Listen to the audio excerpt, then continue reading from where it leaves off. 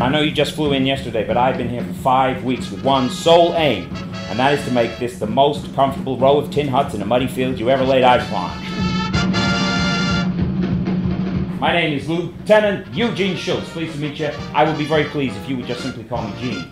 So can everybody say, hi, Gene? Hi, Gene! That's it. Hygiene's very important on this place. You know, there's a war on. Coughs and sneezes spread diseases. On your feet! Good soldier. There we are. Is everyone here, Schultz?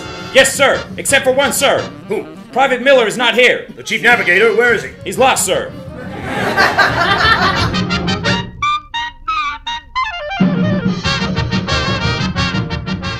I'm awfully sorry, but... Why is he sorry? No, he's not sorry. He's British. That's how they talk. I'll try and explain.